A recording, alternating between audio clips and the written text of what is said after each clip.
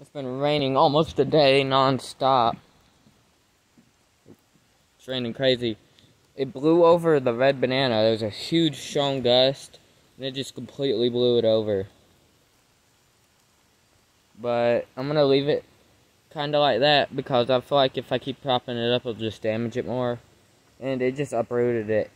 It didn't actually bend the stalk or anything, so we got another big gust of wind and rain, so I'm gonna go back over here. But yeah, that's what it did to it.